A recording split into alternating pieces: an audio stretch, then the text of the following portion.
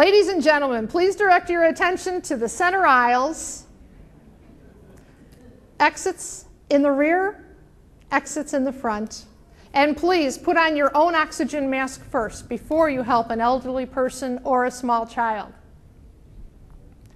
It's the first direction we hear on the airplane. As a caregiver, if somebody has to walk down the aisle and tell you to take a big gulp of oxygen, you're already in trouble and your plane's going down. We know what happens on an airplane when that oxygen mask falls. How do we know when we're in our homes that we need a big gulp of help? And we have to have that help.